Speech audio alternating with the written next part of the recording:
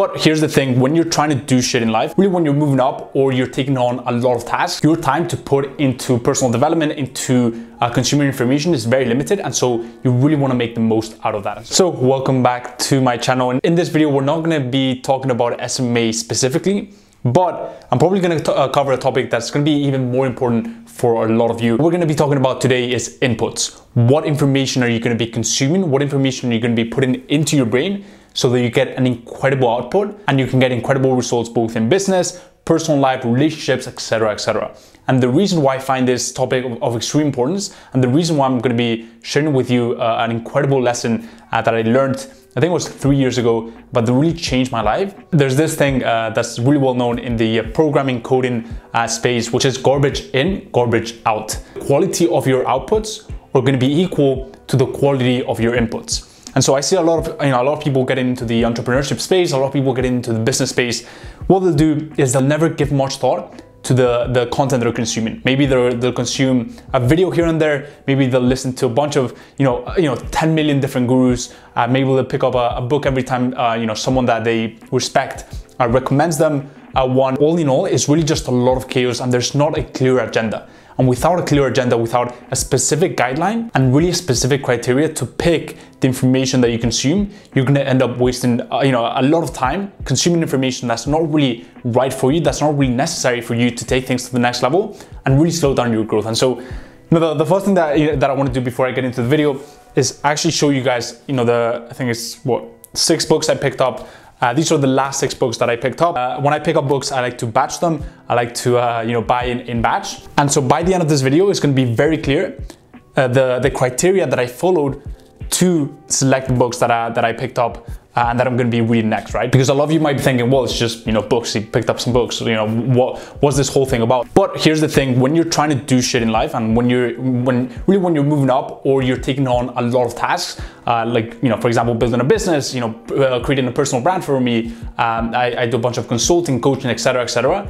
Your time to put into personal development, into consumer information is very limited, and so you really want to make the most out of that. And so, with that being said, let's get into the juice of the video, which is the distinction you should make when picking the information that you're going to consume. So the way I like to think about it is 2 categories. So the first category is just in time information, okay? And the second category is just in case information. So before I get into them, here's the process that most people take when they pick up a book, when they select the next video that they're going to watch on YouTube, when they select the next podcast that they're going to listen to. Okay, they kind of they have a bunch, they have a pool of content that's not specifically tailored to them, that has affinity to them, but that's not directly related to the specific thing that they're doing right then and that they need, right? And so there's a bunch of pieces of content here.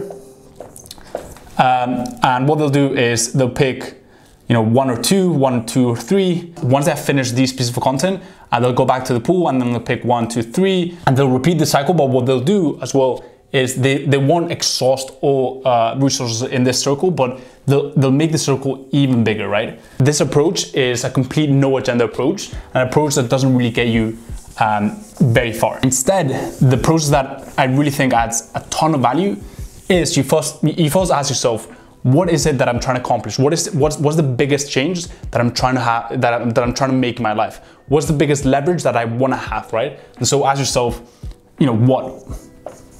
what's that big thing that you want to accomplish? So for me, for example, is I just want to know more than anyone when it comes to building a brand, when it comes to marketing a brand, because that's going to make me a lot more valuable to clients, and I'm going to be able to sign those even bigger clients, right? And it's going to give me a new level of authority as I really move into the consulting space for big brands. And so what I want to do is I really want to garner a ton of marketing experience, and I want to read everything that the biggest marketing experts have written about, right? So that is for me, for example, is marketing.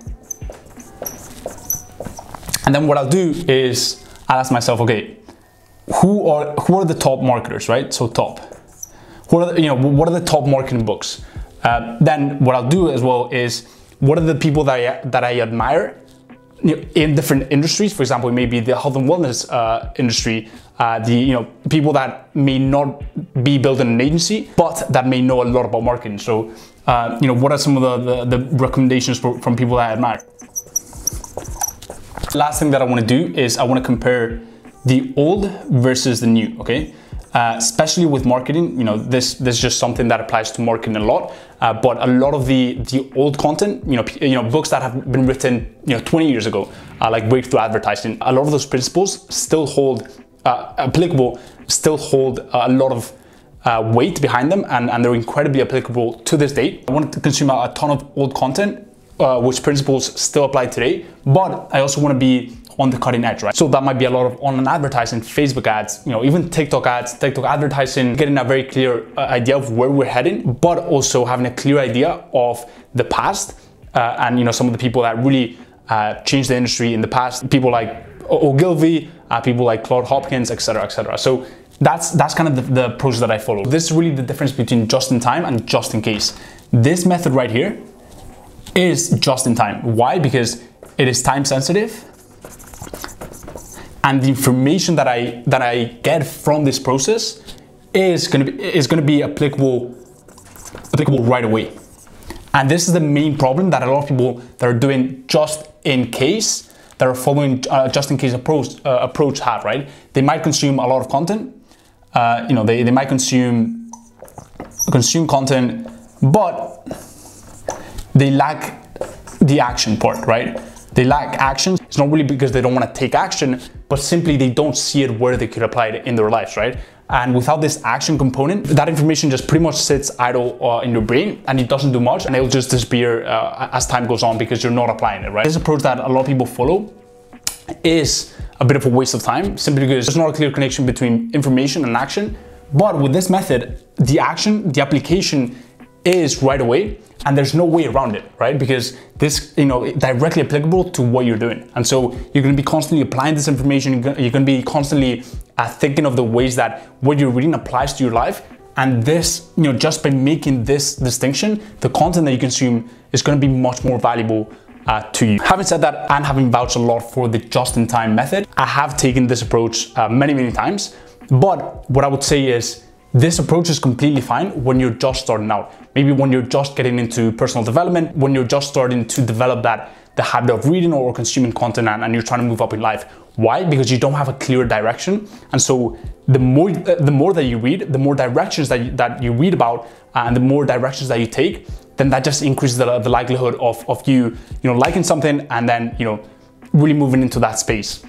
But once you've chosen the direction that you want to take, this just-in-time approach is definitely the way to go. And you should really ditch the just-in-case approach, because it's going to waste you a ton of time, and it's not going to have the same results that you can expect with a just-in-time method. So that is it for this video. Hope you guys liked this concept of video.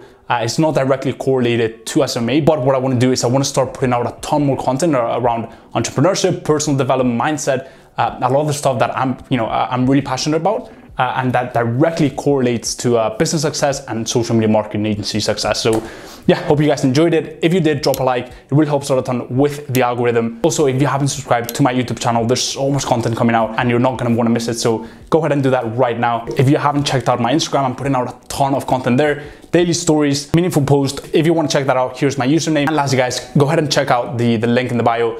That will be a direct link to my free Facebook group community, the Client Closers, just a group of like-minded people trying to scale their agency and move up in life. We're talking sales, outreach, and really a 360 approach to SMMA. I've capped it at 100 people, so go ahead and check out the link in the bio. I hope everything is going well in your agency journey, and I'll speak to you soon. Peace.